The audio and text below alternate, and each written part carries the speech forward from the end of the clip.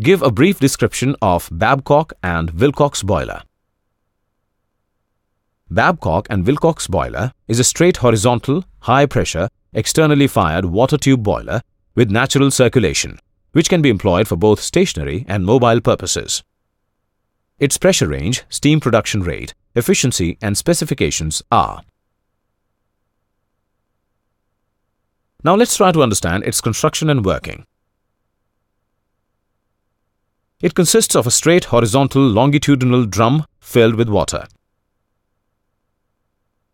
The boiler drum is connected with a series of uptake header tubes at the front end and downtake header tubes at the rear end.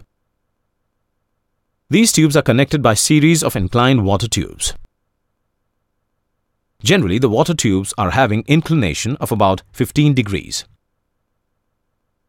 The solid fuel is fed through the fire door and then burnt over the grate to produce hot flue gases. These flue gases are then forced to move upwards between the water tubes, where baffle plates are provided to guide the movement of flue gases and ensure proper heating of the water tubes. On absorbing heat, the water flowing in the water tubes gets converted into steam. This steam moves towards the uptake header and gets collected over the water level in the boiler drum. Here, anti-priming pipe is provided to separate water from the steam, and dry steam is then supplied to the superheater tubes. This converts the saturated steam into superheated steam, which can be taken out from the steam stop valve. Ash produced by the burning of fuel is collected in the ash pit, while the smoke is allowed to escape into the atmosphere through a chimney. A damper is installed before the chimney to regulate the air supply into the firebox. The boiler operation is inspected through the inspection doors on a regular basis. Boiler assembly is suspended on steel girders to enable the boiler drum and water tubes to expand and contract during operation. The boiler is fitted with other usual mountings like pressure gauge,